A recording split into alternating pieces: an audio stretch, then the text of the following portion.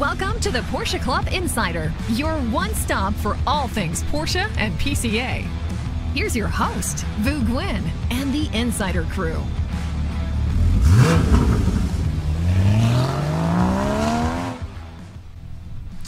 Hello, everyone. Welcome to episode 36. I'm here with Manny Albin, Damon Lowney, and of course we have Robert Forsyth at the helm on the computers and video. Robert, you want to throw that little Instagram reel up? Buy a sports car, they said. It'll be fun, they said. You know what? They were right. That was that's actually become very popular on Instagram. The RWB that was at SEMA. Mm-hmm. So if you, for those of you that are just listening, we just threw up the reel from PCA's Instagram. It's a RWB 993. If you haven't checked out our Instagram page, I encourage you to do so. We're making some big moves there and some cool footage and some insider stuff that you'll definitely want to take a look at, as well as the Porsche Club Insider Instagram page. All right, man, we're going to be. I was going to say it's a busy show with a lot of Porsche news and a lot of photos and discussion about our adventures at SEMA. We've been in a lot of planes, trains, and automobiles. And there's also lots of Porsche news. Yep. All right, so where do we want to start? Let's start with SEMA. Man, what was to be expected? I guess for those who don't know, SEMA is the Specialty Equipment Manufacturers Association. Yep. Which is I guess essentially aftermarket. You have some manufacturers. I think Ford and Toyota had displays, but this Dodge. It was Dodge and Toyota. This Dodge was Ford. Yeah, Ford was not there this year. You can tell they all look the same at some point. So SEMA is actually a B2B conference. It's not really open to consumers. It's manufacturers and distributors go there and try to, show their wares and services to companies that will take it to the local level. And there's also lots of education. There's lots of legislative work as well to making sure that the car culture, car customization, is still alive and well in our world. To say this event is huge is an understatement. In fact, we never made it to the last. We did. No, I'm talking about the one that you call Tent City. Oh, well, they didn't have Tent City this year because they moved everything. They built a West Hall. So if you haven't been to Las Vegas in a while, the convention center was already large, but during COVID, they popped up a whole West Hall that makes it even larger. And it's open Tuesday, Wednesday, Thursday, Friday. Friday's like the public day, and you really have to hustle to be able to see everything. And then if you stop to have like a 2-minute conversation with a booth, that puts you behind. I mean, we're talking about 15 to 20,000 steps a day, but it is really cool to see what's going on in the aftermarket world. And for us at PCA, it's a great way to see a number of our partners and sponsors under one roof. And by the way, Porsche is still, a very strong mark that's represented at SEMA with some pretty cool cars. Yeah, it's broken into. I told some people that I'd gone to see him and they're like, oh, that's a bucket list. I would love to get into that event. And I said, I've been to several of them, and it's exciting. It's great seeing some of these new builds and some of this new stuff, but a lot of the stuff seems to be repetitive. Yeah, I would say this year, last year was very light because they didn't allow for international businesses, to be able to fly in, and there was still, the COVID concern. So last year they held it. People were happy that people went. It was definitely not as populated, but I think a lot more business was conducted last year. This year, more exhibitors and such. More of a crowd, but still not pre-COVID numbers. It still seemed kind of light. So we went with our advertising director, Panorama advertising director, Ilko, who was on the podcast a few podcasts ago. And obviously he goes there to seek out new business, to meet up with current business, tell people what's new in PCA. He carries around a little roller suitcase with panoramas inside of it. And what was I thought was cool was when we first went here like 10 years ago. This was our 10th SEMA. Yeah, not my 10th, but I went the first time you and I went. We had to explain to everyone who PCA was. A lot of them weren't familiar with PCA and its reach. This time around, all you had to say was PCA or Porsche Club of America, and immediately they said, "Oh yeah, I'm very familiar with PCA," and they knew about Unstock. Yes, because people had cars that were Unstock worthy. We mentioned to them about the show, and they were very much aware of the show. I haven't seen social media from the last year's show. Yeah, and in fact, that's where Unstock came from. I think we've told the story before.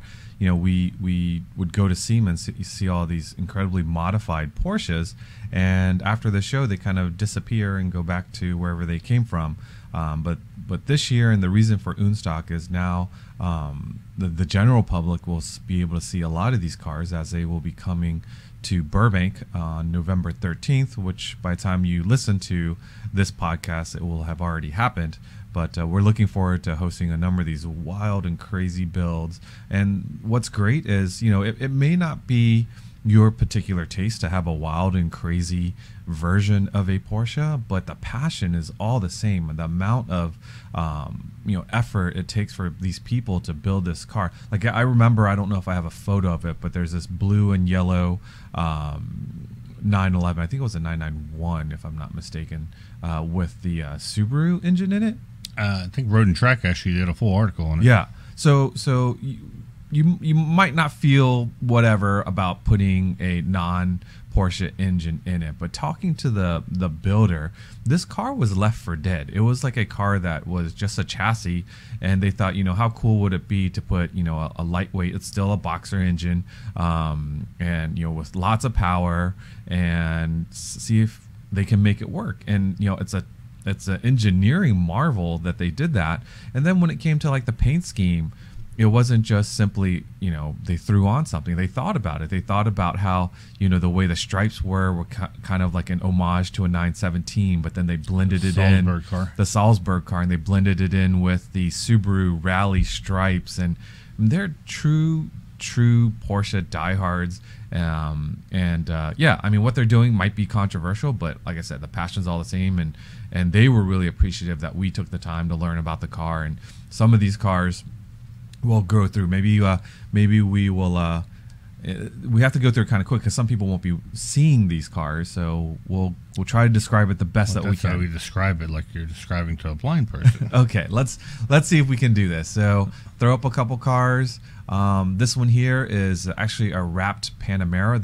There's a whole wing. The West Hall has, I would say, a third of the West Hall just is full of different manufacturers of different types of vinyls. So the key thing here is to know that vinyl wrapping your car is a 3.5 or so mil color change, but it's not really protection. Not protection. It's not paint protection. When you talk about a vinyl or paint protection, you're talking about something that's about 8 to 9 mils. So the beauty about the thinner vinyls is, you know, they can do all sorts of colors. It's easier to wrap. They can actually print on them around the contour edges. Mm-hmm. It's a lot more forgiving than trying to. It's older technology. Yeah, trying to wrap. But we also saw that paint protection film. We saw a little bit of it last year, but paint protection film now, even though being at 8 to 9 mils, they're starting to venture into some pretty cool colors. Yeah, and it's otherwise what you're looking at for a wrap is you have to get PPF paint protection film put on top of the wrap if you want the wrap to last. Yeah. So factor that into the price. It's not not an inexpensive venture when people say, "Oh, just wrap it. It's not a big deal." Well, investment wise, it can be a big deal. Yep. And so Manny had probably the recurring question for every vinyl and PPF manufacturer. There is like, when's a good time to take the vinyl or the PPF off your car? And I got the feeling this was a question they had never been asked before because they immediately would go to the warranty. The warranty. And they said, well, our warranty. I was like, well, I'm not asking about warranty. I'm saying, I explained to them, I said, listen, we have members that are buying cars pre-owned. And, you know, originally when the car was new, the owner had put PPF on it.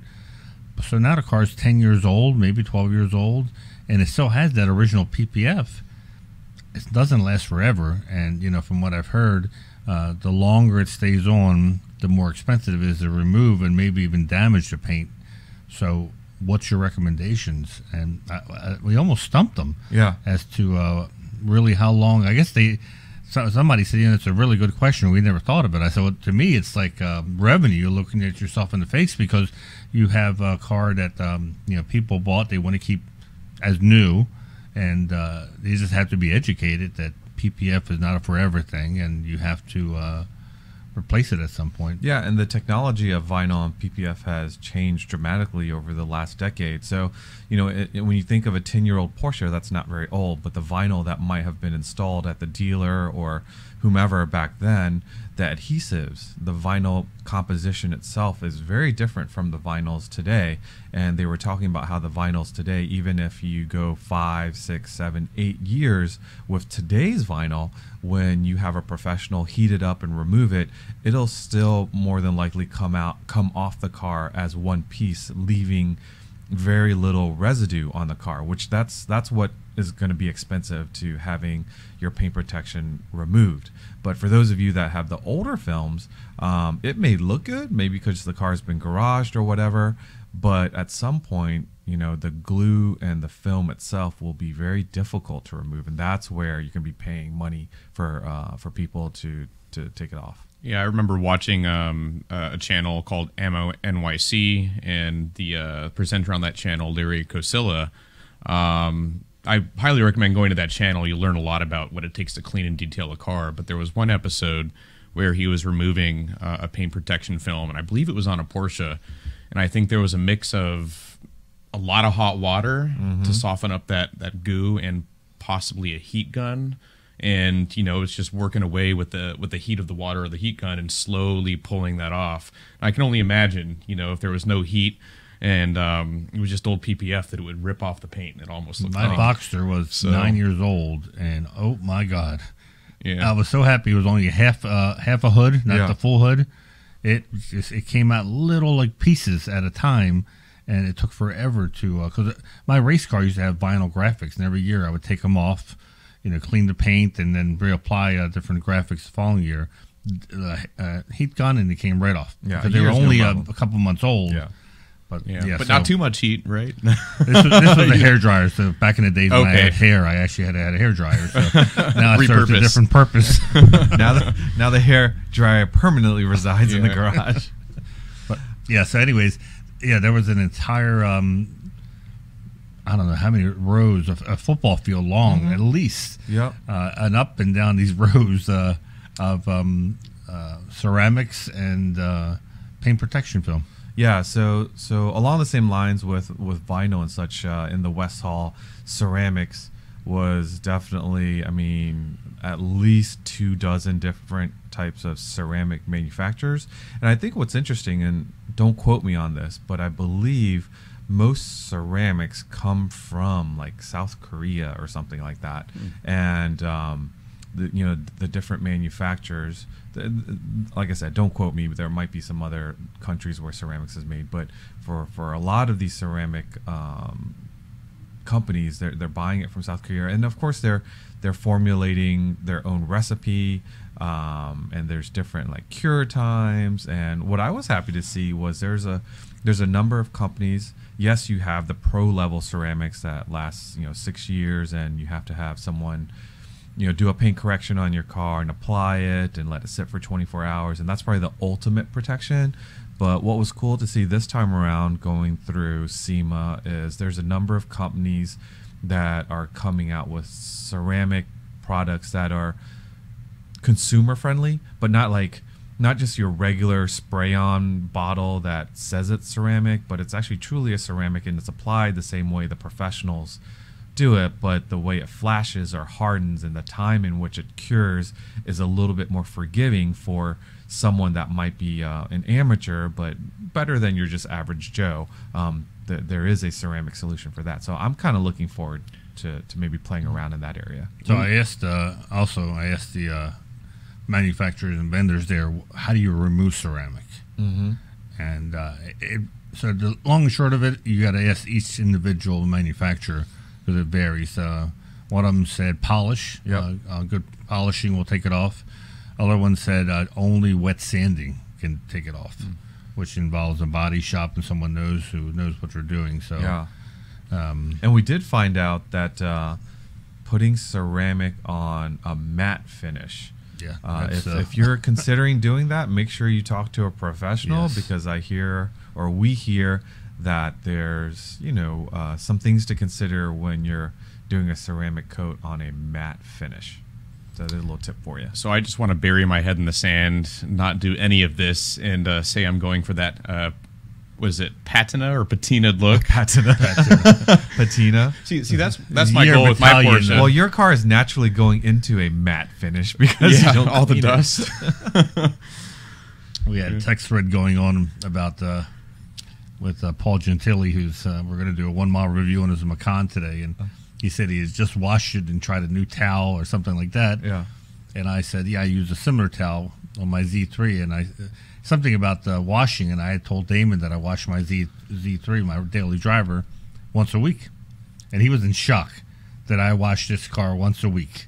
Yeah, I am and was. I still washed my is. Porsche maybe 2 or 3 times, during spring, summer, fall, and then my Golf, like 3 to 6 know months. how rarely you wash your car. I can tell. And it's not because we're in a drought situation here on the East Coast. Quite the opposite, in No. fact. Who wants to go wash the the cars- car when they get home? Not me. The cars get dirty. It's very therapeutic. Okay. as long as you're happy, Damon, that's all that matters. Yeah, that's what I And figured. if it's therapeutic for you, Manny, that's good for you. And Oh, you wash. You're worse than me. You have a yeah. water softener, so Yes, your hands don't get wrinkly and everything. it's all about efficiency. Yeah, but when Paul was texting, he's like, "Have you guys ever used this product?" And I think it was a Grio's product. It's one of the big towels. Yeah, the huge my answer towels. is I don't actually dry my car off. I let it air dry, and if there happen to be water spots, I usually go back and do quick detailer, and that's how I. Yeah, so Quote, unquote, dry my car. I have a deionizer from Grio's that I hook up to the system, and so I wash my car with regular water, and then I do a rinse with the deionized water, and then I sort of let it air dry, but then I also have a blower, and I blow most of it off, and then I go back if it needs and just kind of spot clean. Yeah. Whenever I wash a car, I always quick detail it afterwards, unless it's the Golf. Yeah. So. All right, let's see. There, throw up another car. So another RWB. Now this is a 997 RWB. Obviously a wide body kit. Pretty wild. This was in the S-Tech booth. S-Tech makes vinyl as well as PPF, and it was a wild car. It had a ducktail. Had some crazy wide rims. RWBs aren't for everyone, but at SEMA, an aftermarket show, this is probably one of the perfect cars to have for your If booth. you want attention, RWB is the way to go. I mean, if you want your booth to be on Instagram, you put something like that. yeah, it's Everybody has an opinion, and they're usually strong. So here's a car at the Guion booth that we know very well, and it was done 50-50 style. This is Brock's 996C4S with the tent, the Yakima tent on top. That's a famous Instagram position that car is normally in. So they did a 50-50 where they cleaned half the car and then they left half of it as he drove it for whatever trip he did in. And again, very Instagram worthy. Next car, please. We can skip that one. That was just a demonstration on vinyls. Now here's a car that really stood out, but it's not SEMA like at all. Manny? Yeah, it was a 74 914. Porsche's official name was limited edition. Internal or externally, and the fans call it either the Bumblebee or the Can-Am car. Porsche wanted to call it the Can-Am car, but Can-Am, the race series from SCCA, was going to charge a fee for every car they sold, and Porsche said, thanks, but no thanks, we'll just call it limited edition. So this is one of those cars. This car was left for dead. It was needed a lot of rust repair, and the folks at Galpin, or Gaudin Porsche. Yeah. So this car was actually part of the West Coast Porsche Classic Challenge. We saw this car at Works Reunion, and as Manny said, it was left for dead, and probably the restoration job on this car far exceeds its value. but that wasn't the point for them. The point for them was to take something that was left for dead, and man, they went through the car. There was areas on the car that were rusted out that you could not get replacement pieces for, so they actually formed replacement inserts or panels that they needed. Obviously, a lot of the parts on the car are from Porsche Classic, and it was cool to see a very stock car at SEMA, but man, people gathered all any around. 914 fans, and this drives me up the wall because they go into the we're not loved, no one likes us underdog thing. No. This car had a crowd of people around it all day long. Every time we went by there was people angling to take photographs. It was a stock 914, but it wasn't an RWB. Didn't have lights on anything flashing on it. It was just a basic 914, but it got the eyes of everyone that walked by was taking photos of it. And what's very brave to bring that particular car to SEMA is it is in the hall of cars that are detailed and polished to the nines, and they brought a black paint car to put on the showroom or the show floor where these lights show everything, and they didn't even flinch, and the car looked amazing. So our listeners here, this is 914 Special Edition, black with yellow accents. Wasn't there another one that they called Creamsicle? That was Creamsicle, but that was white and orange. White and orange. Yeah. Okay. All right, next car, please. We can do another one that was just more, So what I did was I just took photos of every single Porsche that was at SEMA. So basically, you get a Porsche or a Lamborghini, and that's a great way to get people into your booth. Mm-hmm. It's probably a lot cheaper than hiring a booth boy or girl. Booth boy. I'm trying to. I see what you're doing there. I had to give Manny that look. All right, so back to this, the car that's on the screen here. Again, not everyone's cup of tea, but this was a Cayman that was taking part in the Battle of the Builds. So during the SEMA show, there's a number of cars that are entered into the Battle of the Builds to showcase the crazy things that you can do to cars, customizing them. And this car was wild. I mean, it was on the ground. I think the front lip, carbon fiber lip, actually touched the floor. So it's riding on air ride system. It's got some crazy wide body system. It's wrapped in purple. I don't know if I sent a picture, but you can see that the air tanks, modified exhaust. Crazy car. Again, not everybody's cup of tea, but kudos to the person that put the time and energy to build this one-off car. It's a battle to build, so you're not looking for a stock Cayman. You're looking for something that's really outlandish, and I kind of liked it. I didn't know what color it was. I put it on my Instagram feed, and there was purple. There was a lot of hate as far as the color, and I thought it looked. It's cool. If you would to get attention, it was to me like the right car because everyone, once again, was crowded around it, taking photos. This is the sort of color where if you hate it, you probably hate the frozen berry that Porsche offers as well. I think cars at SEMA are just naturally very polarizing, right? I mean, if it wasn't polarizing, it wouldn't be at SEMA. And I will guarantee, how we do the 1 mile review about, would the car be showcased at the car meet? A car like that purple Cayman would be at the very front of the show because everybody. It'd be like a 9.5. Oh yeah. I said that car would be a 10. Yeah. You could give that car a 10. It would be right up front. As many cars as Porsches there were and Lamborghinis. Not too many Ferraris. The Lamborghinis was the attention getter to get people to come to your booth. I think there was an equal amount of cars with tents on top. Oh yeah. And I can't believe this many people are camping with their car with the tent on top. Either that or they're planning to become homeless. But or they just like the look of having a tent on top of your car. Well, not only tents, but they have these like almost like not canopies, but almost like they called it a bat wing, where it's like it sits on the side of your SUV or car, and then it swings around like a bat, and it provides makes like a pavilion thing. And I'm just thinking that's cool. But how many people are actually sitting under there? Because I know if I go to a DE or an autocross, I don't just put a chair next to my car and sit there. I go out and I talk to people, and I always bring a chair. I never buy my car. I always bring a chair, but I never sit in it. You find a friend who has a canopy.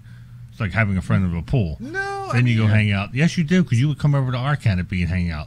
Okay, maybe at a club race or something. Yeah. But there was, I mean, the whole outdoor adventure thing. I think there's a photo of a off-road Cayenne. There it is.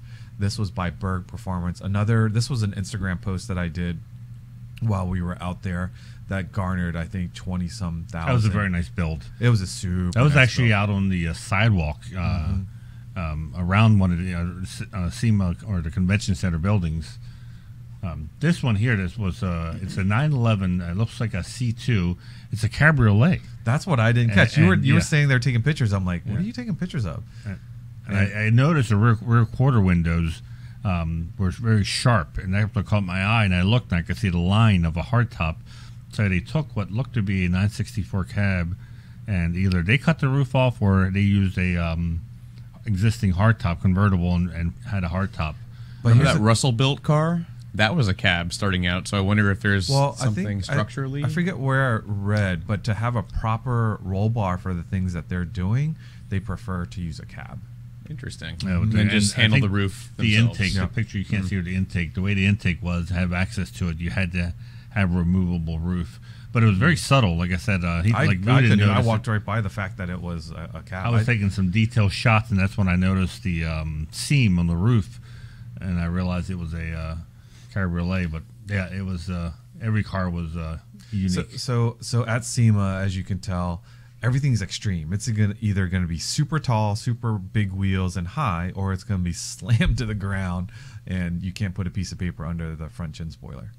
But here's just another car sitting outside. Porsche is well represented. Oh, now this is probably the best looking Porsche booth at SEMA, and this is the Tech Art booth. And we actually recently did a video or posted a video on the GT Street R Cabriolet. That was the U.S. debut at SEMA. We did a video on it. This white, I think it's is it a GT3? No, it's not a GT3. If it's not, it kind of looks like one now. Yeah, so this white and blue, it's probably at 992 something. Anyways, had a lot of very cool looking modifications. That car will be at Unstock this Sunday.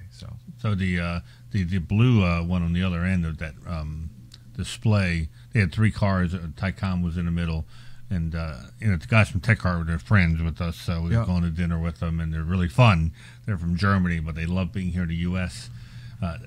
It was amazing when we heard that this car that we featured on the video was a Heritage Edition 911 Turbo. S. That's like saying, you know what? That's too boring for me. that's exactly what they said. And I want something even more special. Yeah. And they delivered. Yeah. The leather they installed on this car with the perforations that was it a CAD machine that cut out CNC. the holes, or CNC machine CNC rather? machine. Yeah, it was every little detail they looked at on this car, and you kept on finding more and more things that they had done to the car that was special. Yeah, they as Manny said, it started as a Heritage Edition 911 Turbo S, and they customized it to the color. As I mentioned in the video, looks like a very custom color, but it's not. It's actually a factory color. But the way it pops in the metallic, it looks really cool. One of the comments on the video was the fact that there's too much carbon fiber in the vents. It looks too JDM or whatever they said. But the funny thing is, do the people that say that stuff about this car say the same thing about the GT3 RS, because it has the same fenders and the carbon and stuff like that? Are they only saying it because Well, in it's some way, the aftermarket? GT3 RS does have carbon, but those, like on the fenders and all that, it's black plastic. So It's black plastic? would you rather have black plastic or carbon fiber? I'd probably pick carbon fiber. That's 1% of the world problem. Yeah, so anyways, that was a very cool car. And then it was cool to see the FAF race car in its plaid livery. Once again, I mean, the idea for these people to bring these cars, or companies to bring these cars to SEMA, is to get you to take pictures in their booth, and they certainly did. This next car is one that people have mixed reactions about, because the power plant is not ICE. The power plant is a Tesla motor and batteries, and this is the Carrera EV made by what company? There was two companies, and this wasn't the electric GT. That was the 930, I think. Okay. But any of these cars, I would love to do a 1 mile review. Actually, we're looking to do a 10 mile or 100 mile review on. Yeah. But I would love to drive an electric conversion car to see what that's like. Yeah, and I think they say that, you know, with everything that they do to the car, if you want to go back to, you know, the ICE engine, the ICE power plant, you know, down the road, you can, because the way they've designed it is I wouldn't say it's plug and play, but it's not invasive to the chassis or invasive to the point where you can't return it back to stock. I don't know. This car had it, but I know the electric GT had it, where the charging port was where the gas tank was. Yeah, they try to make it, you know, fairly stock. But imagine all these cars have instantaneous torque. Probably the range is going to be in the hundreds, not like a daily driver, but still, I mean, that's you can have cool. electric air conditioning, Yep.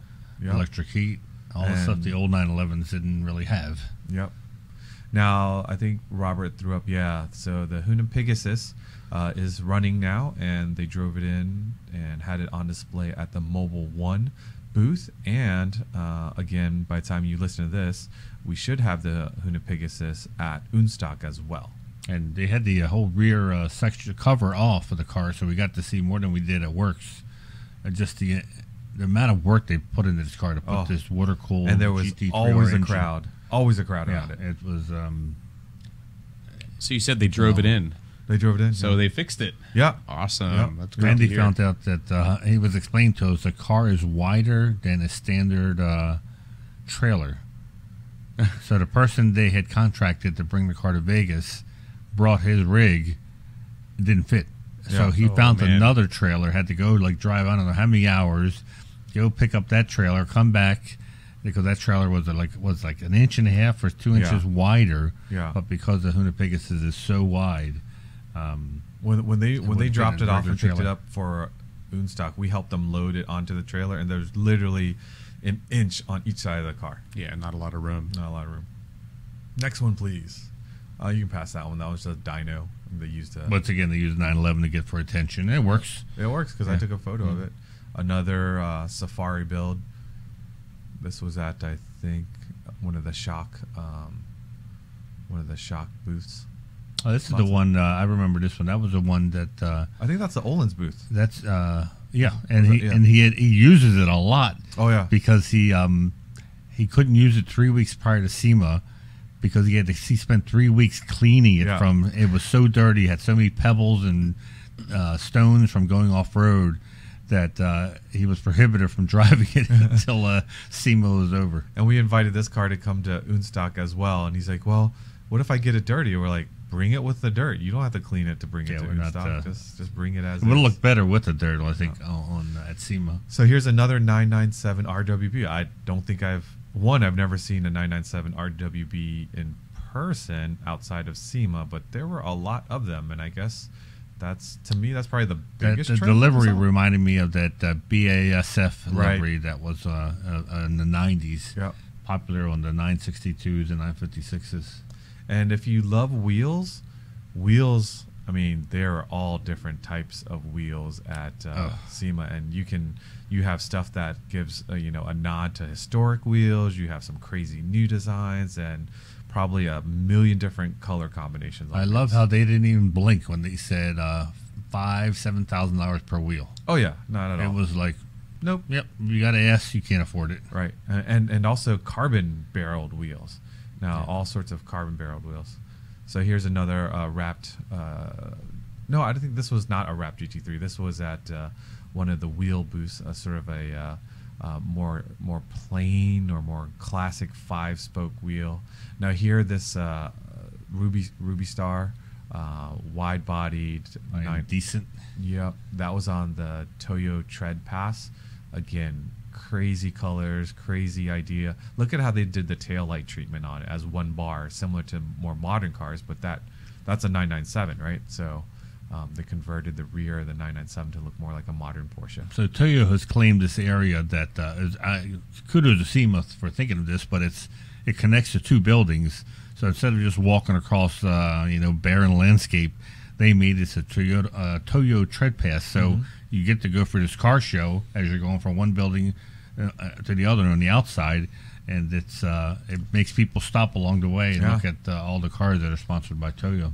A lot of cool cars. All right, so anything else we want to talk about SEMA, or we move on? We got a lot of stuff to cover.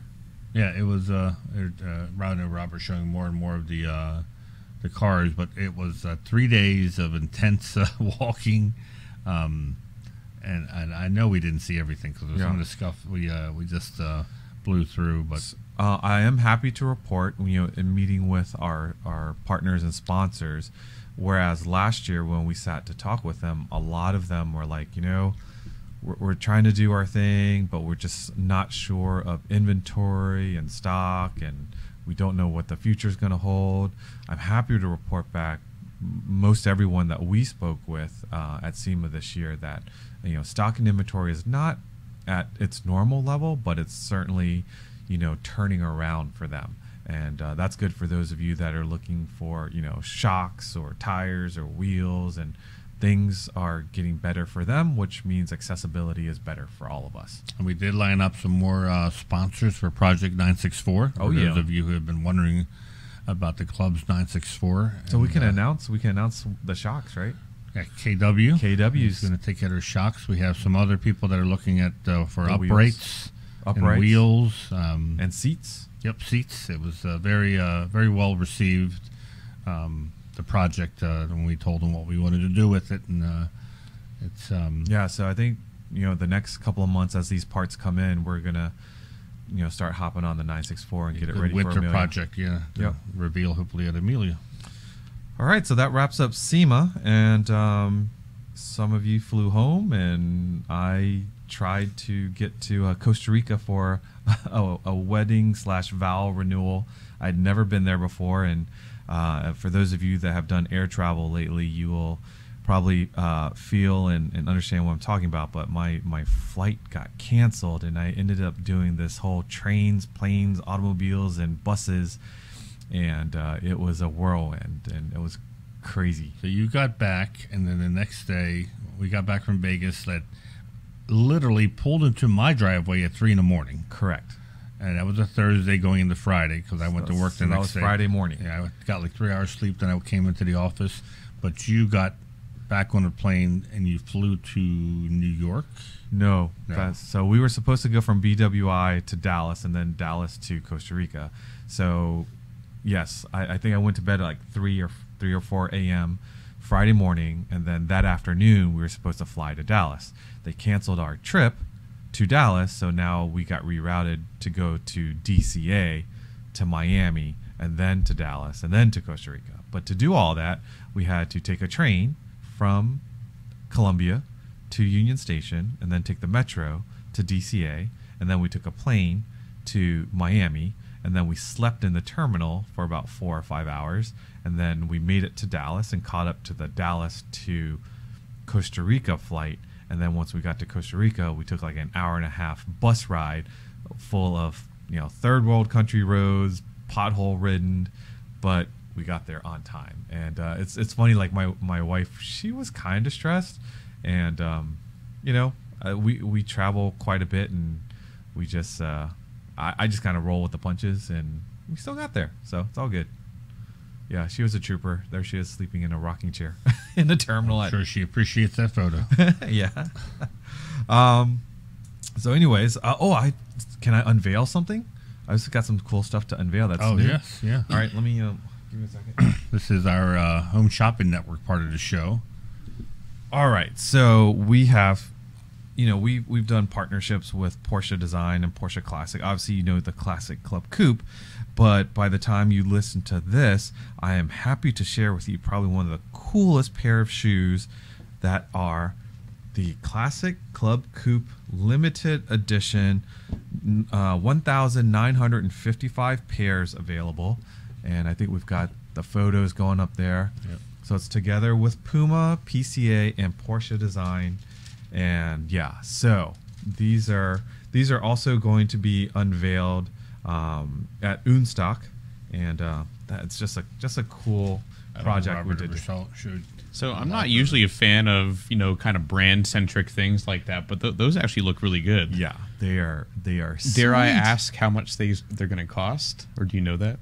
And the thing is, it's very reasonable in terms of kickers. But not $70 Pumas at DSW. Cheap. No, but for custom and beautiful box and rep the the club that you love the most, $150. No, it's not bad. That's actually that's very an reasonable. amazing deal. Yeah. So what I recommend is buy 2 pairs because one you want to keep in the display cabinet, and then the other pair you actually wear. I could see a lot of PCA members buying 2 pairs just so they could get the box. Where do you buy these shoes shoes from? Because I don't see 2,000 pairs of shoes in our office yet. No, so that's the beauty is Porsche Design holds all the inventory. This is not something that is costing PCA. It's just a collaboration, and you'll buy them directly through Porsche Design. And we'll have the links on PCA.org. We're also going to put it up on social media, but you can only buy them if you are a PCA member. Are they North American sizes or European sizes? North American sizes, but I mean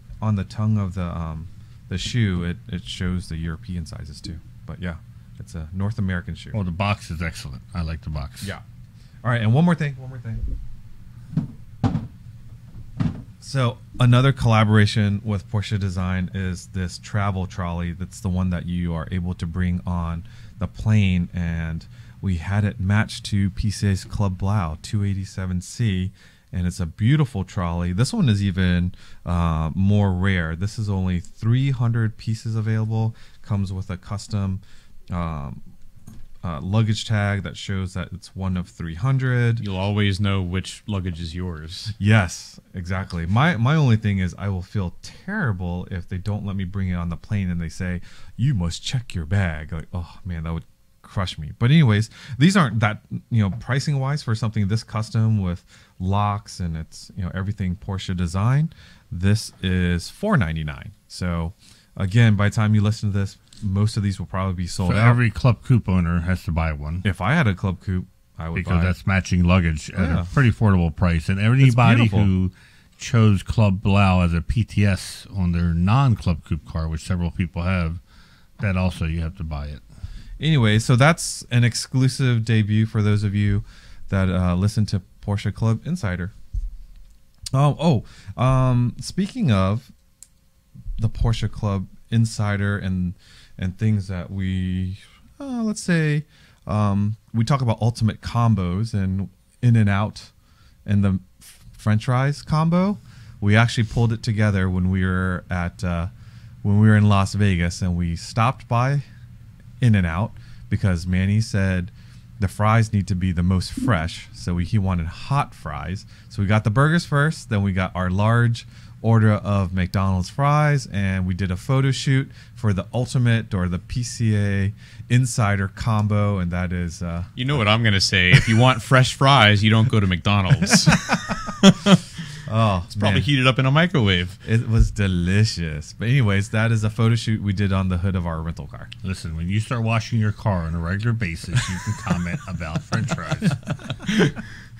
Although I must say that, and I'll post some of this on our Instagram for Porsche Club Insider, but it was like being married to a Instagram wife, because Ilko and I are in the car pretty hungry watching Vu with the food on the hood taking pictures and trying to pose it properly with the lighting and whatnot while everyone's driving around us, and here he is at the Instagram. But man, did it turn out? You guys were like laughing at me, but that photo is phenomenal. Like, yeah, you couldn't have paid a marketing company to take a better photo. I think Ilko got the double. I got the single. Yes, he did. He was hungry that day. Well, he never eats breakfast, so. Or lunch. That was a snack. Yeah. All right, let's get into the news. What's going on? We got news. You had news. So my laptop died since I had it in the conference meeting. I didn't realize the battery was running low. So you chose some news yesterday, which you always prepare for in advance. But as of this morning, we got even more news.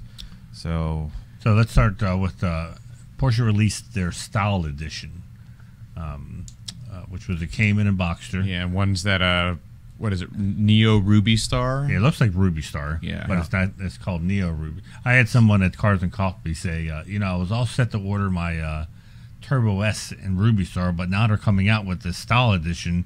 I don't think I'm going to, because it's not going to seem that special anymore, which made me think about it. I'm like, We've seen a lot of Ruby Star. Ruby Star like Neo. the last 1 or 2 years. Yeah. It's just been like It's hot. over and for such a rare color. We've been seeing it everywhere. Yeah. so the style edition, of course, is much like Porsche does special edition cars. It comes with a lot of neat extra features. I do like the white wheels on it. That's a nice. That's also an Ilko favorite. He loves white wheels. Yeah, it's if it's done right, it's a nice touch to it. It'll be interesting to see. I would imagine these all sell out. Oh, of course. It's, So what do you think the Neo adds? Do you think the Neo adds like metallic, or is it brighter, or when it 'Cause comes, it's hard you know to- me, it's hard when it to- comes to color, I know, I'm not I walk asking a you. thin line as far Mr. as Colorblind? I'm not asking you. I'm I'm not asking sure. David. There's something different about it when Yeah. we look at that. It doesn't Carrera look RS. as dark as. Yeah, it does look brighter, But I don't know. but it's if so that's the hard. lighting. It's so hard on a laptop or computer They screen. probably. What I'd bet, is they probably changed the color slightly, maybe because the same paint technologies are possibly not even allowed to be used where they're painted in Germany. No, because maybe Ruby they Star. slight Ruby change. Star. I mean, Ruby Star is still a PTS color. Yeah, I right? guess so. Ruby Star is BTS. I don't know. They're just so smart. We'll have to ask they Boris. just- by adding Neo, now it's just an even more rare color. They're so Yeah. smart. They get us all the time. All right, so that's the Boxster Style Edition. What else? There was the 2 experimental prototypes that went up. At Volcano in Chile. Man, Porsche didn't hold secrets very well. Yeah. They released this a few days ago, saying that they sent this all-wheel drive, like it was a surprise. Everyone and Yeah. his brother knows about Porsche working on this off-road car. Well, here's the thing. This is not the Dakar that they just announced today, Right. like an No, hour but or 2 it's, ago. but this is like Yeah. is the research lab basically for that car, right?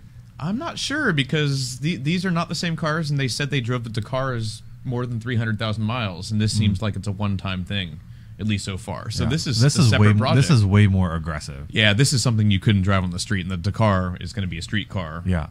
that can actually But come I out. look at the Dakar and I'm wondering, is it really off-road worthy? Like this one here and the shots and the things that Yeah. it's doing, it is like truly off-road. Yeah. But Well- the Dakar, I mean, the ground clearance and all that kind of stuff is kind of Yeah, mild. well, if Robert goes to those pictures of the car in the sand dunes, that's the 911 Dakar, the black one, Robert. the black one. I sent that it literally just came out before the podcast, so I sent it over to Robert. But it's on the sand dunes. It reminds me of the old Cayenne turbo photos, out in the sand dunes like 15, 20 years ago. And there are some pictures on here that show Walter Roll testing it on ice.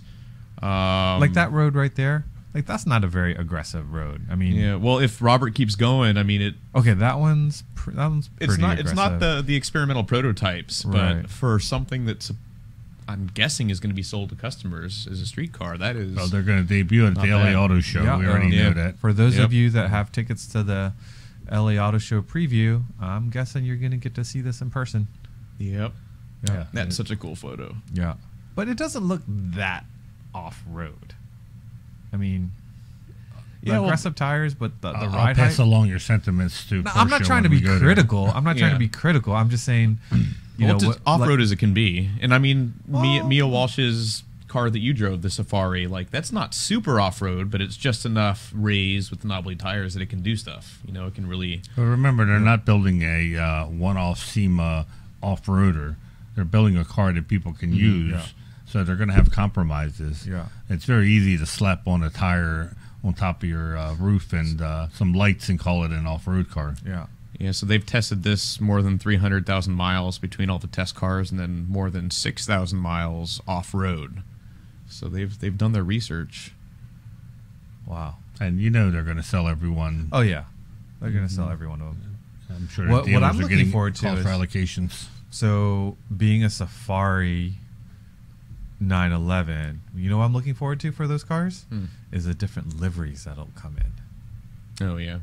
Right? Because like they're debuting in black, I think, on purpose, because the next punch is going to be, oh, this car is going to be offered in a The Heritage Rothman's edition. Exactly. These black cars are actually still the development mules, prototypes. They haven't actually unveiled the car as it will look yet. So that's maybe, coming. Maybe we'll see that at L.A. Well, we will. So the actual car will be at L.A. But no, but I mean like a potential livery. We do know what the livery is going to be. Don't you remember from Parade? I do, but I didn't want to say that. But really, yeah, these are prototypes, not the ones that will be at LA Auto Show. Yeah. So, like Manny said, they'll sell every single one of them. I think people will be pleasantly surprised when they see it. Still, even though we know what it's going to be fun to see it in person and to hear the story behind it and how Porsche's reasoning for building it. Yeah. I mean, kudos to Porsche for building something like this. I don't know how many other manufacturers who aren't into taking a sports car and turning it into an off-road capable vehicle. Yeah. So do we want to talk about the Boxster, or do you want to go somewhere else first? We can bring up the Boxster EV. Yeah. So we're starting to see these spy shots. And we knew the Boxster and Cayman are going to become electric, or at least transform over to electric. And so these were some spy photos of the prototype being tested. No exhaust pipes. This is going to be very exciting. Yeah. And And what I love about this is it still looks very much like It looks like a Boxster. a Boxster. Yeah. Not as radical as the Mission R. right. You can tell all their headlights are starting to mimic the Taycans. Mm-hmm. But it still has big intakes in the front bumper cover for, I'm guessing, the radiators to cool the batteries. Whereas, not to knock a Tesla, but a Tesla front end is just so closed and doesn't have any Well, you kind can of see style. all the active aero, all those flaps that are. But it's funny that it still has a little tailpipe in the back, but I think it's just like a blank panel. It looks like a sticker, maybe to fool people, right? Yeah. And then would this be the first electric potential platform for like a two-door that would be an all-wheel drive electric car? I don't think they've said whether it's going to be all-wheel drive yet or not. It's going to be the 2-motor or 4-motor. I would imagine they're going to have a 4-motor option. Yeah, I would think so. Because why wouldn't they have a 4-motor? Exactly. Man, so can you imagine electric power, 4-wheel power? I think of what Chris Harris said about when the first person to come out with a fun electric car is the one that's going to dominate the market. So I wonder if we're looking at, not that the Taycan isn't fun, but having a purpose-built sports car. Yeah. It's going to be exciting. Crazy idea. So let's take the Taycan that is offered with two-wheel drive and all-wheel drive, right? But you're buying it based on the model. Like, do you think they'll ever make a sports car version of that, say the all-wheel drive version, but you're able to select and move it into two-wheel drive mode so you can kind of be a hooligan with it? I wouldn't be surprised. I mean, BMW does that with their, what is it, M5, where you can turn off the front? You can turn. It's an all-wheel drive car, and you can turn off the front drive for drift mode. I would be interested in that option. That's pretty cool. I wouldn't be surprised. I mean, those are the kind of options that electric motors make. But as opposed easy. to the BMW one, that switching to all-wheel drive doesn't give you more power. No. But on an electric car, switching would, to I see what does you're give you saying. more Yeah, power. yeah. So the Remat's Navara also has, so that's a 4-motor, 1 motor for each wheel. That has nearly 2,000 horsepower, but they do have a drift mode, and yes, it's less power because you're taking away the Cool though. it's a good problem to have. Yeah, it is. Yeah, 1,000 horsepower or 1,800. In a Boxster, that's incredible. Yeah. So let's see. So next up is the last of the it's very cool livery they had on the final GTE car, the 911 race car coming out.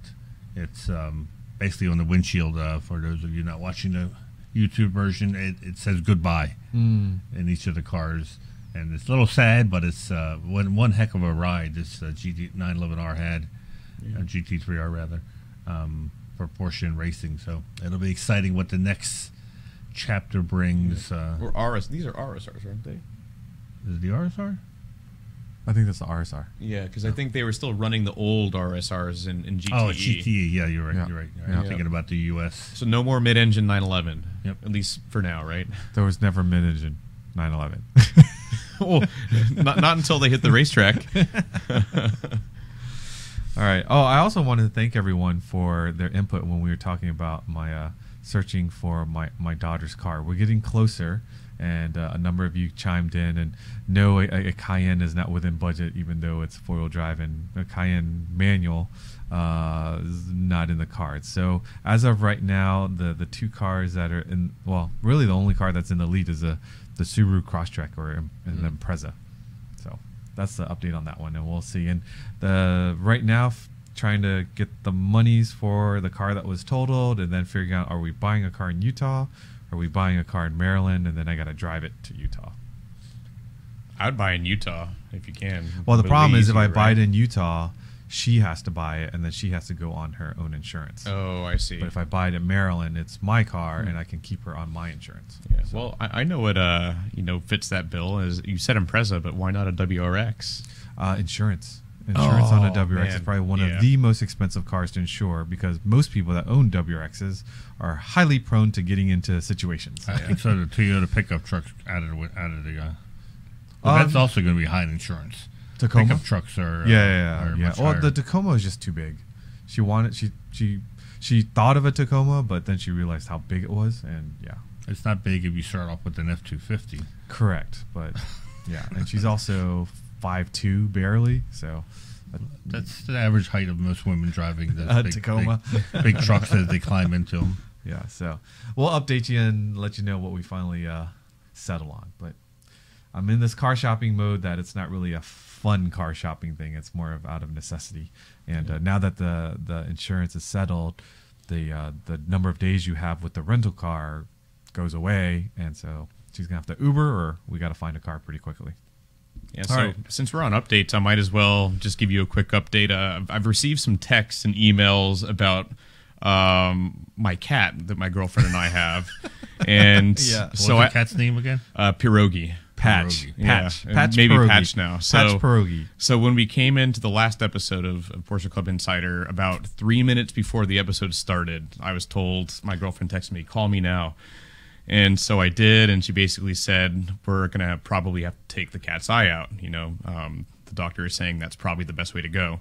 Well, the cat's eye was taken out, and Pierogi's doing very well, almost as if she never had a right eye in the first place. So we're all good there. Good. Yeah. So they put something in there and then just sewed it shut. So it Yeah, looks like she's they put. blinking at you. I had the feeling they're going to put in like a glass eye and leave the eyelids, open, so Yeah. it would look, like she had an eye. But no, they sew it shut, and that's there. That little fake eyeball is just so it doesn't look like it's a sunken, Oh. piece of skin where the eye used to be.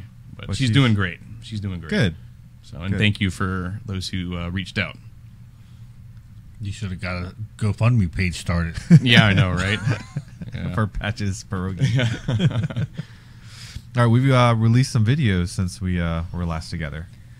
Yeah, since man, what a whirlwind. We recorded on the Monday, I think, last time, so it was actually over 7 days. Yeah, it feels I like was it's been a looking while. back at which videos to include, and this was the one we did right after our podcast last time we recorded. Yeah, so that's at Work One, where Porsche exclusive manufacturer and the Sonderwunsch program are operated out of, and Vu is there to get an inside look at how they do what they do. And if you want to do it, he'll tell you how to do that. It's contacting the dealer, I think, who will put you in contact with the people over in and Germany. what we learned is, we know that people can do, paint a sample, special wishes and stuff with their dealer. They can also go to LA. They can also go to Atlanta. But I didn't realize you could also make an appointment to have a session at in Stuttgart, and they're not there to sell you a car. They're simply there to help you put together a combination that you would like, and then once you do that, then you settle sort of the financials with whatever dealer, and you order your car. Yeah, so the big draw here is just going to Germany and experiencing it at the factory. Yeah, and I don't know if they exactly have a different database in which they think of what options you might have, it's probably the same. But I think when you're in Germany, maybe there are some combinations that stateside you wouldn't normally have considered that they bring to your attention, and then you go, ooh, that's popular. And, in Germany, maybe that's something you might want to consider. So the caveat I would say is, and that we found this out at Parade. So we had Boris Happerdink, who's the head of Porsche Exclusive, come from Germany to Parade, and he is very generous of his time and spoke to everyone who had questions, particularly those who were going to order a car or had ordered a car or had questions about options. And basically, everything that somebody wanted to do, Boris said, yes, we can do that. And of course, these people, as soon as they got back home, called their dealer up and said, I want to change these options to this options, and I want this, this, and this. And the dealer had to explain to them that they can't do that in the U.S. At which point they said, well, no, Boris said we can. So evidently, too much to your point about there not being all the options in the U.S., if you do speak with Boris, just remember that I don't think Boris has a beautiful mind type thing where he remembers every option, the availability of every different country. You're close to it, though. Just remember that even though, yes, they can do this, it may not be applicable to the car coming to the U.S. Exactly. And we're talking like minute little leather changes or stitching and whatnot that... or maybe even a wheel style that was never cleared to be, through US DOT or NHTSA, but it's available in Germany. Stuff like that. It's very cool to be able to really customize the car. It's a dream car. You might as well do it the right way and have it built to your specification the way you would love to see a car. And you can spend hours at Exclusive with all the different options they have and possibilities. And what I thought was cool is they have no less than a dozen cars that they have built at Exclusive, and I think it's it's all parked in that courtyard when you'll see when you watch the video. But I think seeing the paint combinations and the different treatments on the interior and the wheel color combos, seeing it live outside on a car versus what it might look like on a screen can really generate some excitement and some thoughts and ideas of what you would want to do to your own car, because you're touching it, you're seeing it in person, as opposed to just trying to imagine what your combination would look like. So very cool stuff. So speaking of very cool stuff, Damon, you got to drive a crazy Panamera. Yeah. It was loud and low. Yes, and, it was. I liked it just right. It was a bit controversial online, though. Yes, it was. It's there are always jokes about are pops and bangs good or pops and bangs bad, and et cetera, et cetera. And I think we can all agree that it's a great looking Panamera. The way it's lowered a little bit, with lowering modules, and it's black. It's a very sleeper sort of car. And it's a wagon. It's a Sport Turismo. There is an engine tune, a transmission tune, and I believe it was the downpipe was replaced and muffler delete.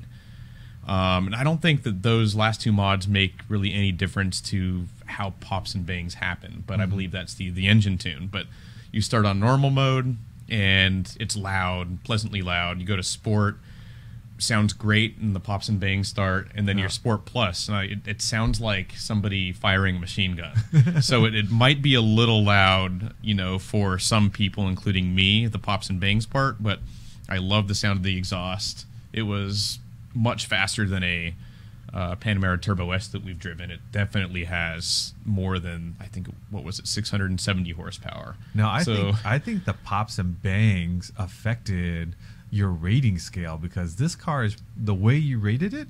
I was surprised at how high the numbers you gave. Yeah, it I was surprised as well. It's like car show for me. It's a sleeper, so it looks cool to me, but it might not stand out to everybody. But people in the know will know that that's a very special car. But a slew of 8s. So when was the last time you gave a car a slew of 8s on rating? Here's the thing with our rating system is that it doesn't always tell the full story of the car. For ratings, they're applicable, but would I rather have this or a GT3? Of course, I'd rather have a GT3, even though its daily driving would be less, its road trip would be less, but its fun factor would be higher. But overall, it's just such a the Panamera is a great car. It does everything really well, and having more power, the car it's capable of handling it. You know, it's more about making sure that you're capable of handling it. And to me, a car like that, you know, will provide fun for a long time because you're able to grow into it. And that's what that car felt like to me. So it scored high. I love the pops and bangs when I'm in the car driving. Yeah. When I'm outside of the car, it's annoying as hell. Yeah. Yeah, exactly. It's not bad per se, but I'm the type of person, I don't really like to attract too much attention when I'm on the road via the exhaust, because you can really you can zoom right in. Where is that coming from? Oh, that Porsche right there. You don't want to be that Dodge Charger or Challenger that's sitting in traffic and you know, nails the throttle every 10 feet it moves. Or pulling up to my driveway and you know, but at the midnight thing is, after that car, a flight. You can turn it off, right? I mean, you didn't have to be pops and if bangs it's in all the normal time. mode, Normal you're mode. not going to hear a ton of pops and bangs. I think that's Sport ideal. You Plus. can have Dr. Jekyll, Mr. Hyde, right? Yeah. You can be quiet when you get home, and then if you want to be a hooligan, you crank up the wick and I'll be a hooligan, but without the pops and bangs. That's how I see it. But it was a great car. I really think it's loved a great looking car. I wish I got to drive it. Yeah. Well, you can rent it on Turo. I did like the comment that said, "I like to see what it's like a year from now." Yeah. Yeah. Well, I mean, you have to think that, you know, there's that engine tune on the car, and it's not didn't start as a Turbo S model, which has, I believe, some slightly different engine internals to help cope with the extra boost. So if this was a straight GTS, which has 473 horsepower stock, you crank up the boost to 800 horsepower and you're not changing anything, then yeah, we'll see. You're renting it out. And you're renting it out. Yeah. Well, hopefully he makes the money back. I mean, that's probably the goal, right? You know, kudos to the owner, because man, you know, I would have problems, you know, putting my Honda Odyssey on Turo. I can't imagine having a beautiful, fast, crazy car like that and just handing the keys over to someone that's willing to log on and whatever deposit they put on it. But you must be 30 years old or older. So did he say how much he charges per day for that? Yeah, I took a look, and it's I believe it's 330 per day, which not bad. It's not bad for that level of car. Yeah. I think it's cheaper than Hertz, right? I would think so. Probably. Yeah. Huh. Very cool. Yeah, it's a very sharp looking car. Yeah. So we talked about the Tech Art 911 GT Street R Cabriolet video that we did at SEMA. Again, thank you for the comments for the last podcast. We're still all the ratings for our podcast, not to pat ourselves on the back, but we are, because of our consistent weekly, you know, drops of the video, and I thank everyone for listening. And maybe this is a perfect time to remind you, if you have the capabilities on the platform that you're listening to, please give us a rating, please drop us a comment, and if you're watching on YouTube, please subscribe. We're still looking to get to 100,000 subscribers soon, and I guess we'll bring them on, you know, in an episode soon enough. But we do have someone new here at PCA headquarters that you'll start seeing some more footage, more content, and more bang sort of in social media. Yeah, when you're listening, or I should say watching this on YouTube on Monday, if that's how you consume podcasts, any of the reels you saw on Instagram and our Facebook page for Moonstock, that is the work now of Bogdan Roberson, who is our social media specialist. 24 years old. Yeah. Yep. He's very good at what he does. Yep.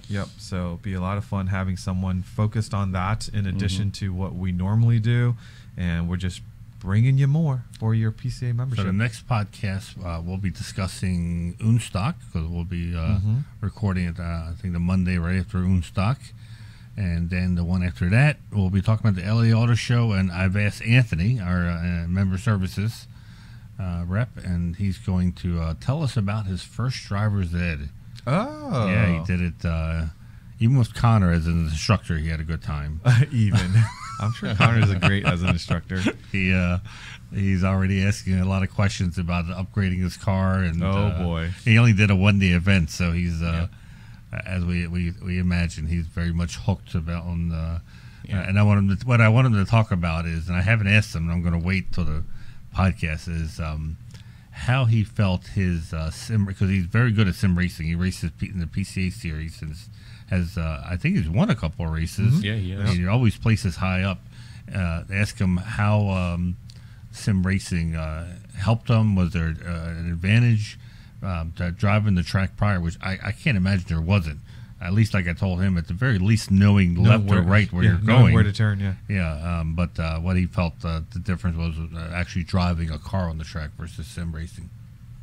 All right. So a few updates on events. We did mention that Tech Tactics West is canceled. Unfortunately, we didn't have a home to be able to conduct it this fall, but we'll be back. We'll be back for Tech Tactics East, and of course, we will shoot for having Tech Tactics West again next year. As we mentioned earlier, Unstock is happening this Sunday, or by the time you listen to this, it will have been last Sunday. Looking forward to letting you know how that all turned out. Same thing, the LA Auto Show member preview is sold out, but we'll be reporting back to you on everything that went down there. And I think, gentlemen, that's all that we have for this week. And thanks for listening. If you aren't currently a PCA member and you own a Porsche, grab that VIN and go to PCA.org. We'd love to have you on board as a member. And for those of you that are looking for a Porsche, check out our test drive program. Remember to follow our podcast Instagram page, just Porsche Club Insider, all one word. You can send us a message via email as well at podcast@pca.org. And of course, be sure to remember to like, subscribe, drop us a comment, give us a solid rating. We love seeing your feedback on all the different platforms. Until next time, stay safe, and we'll catch you down the road.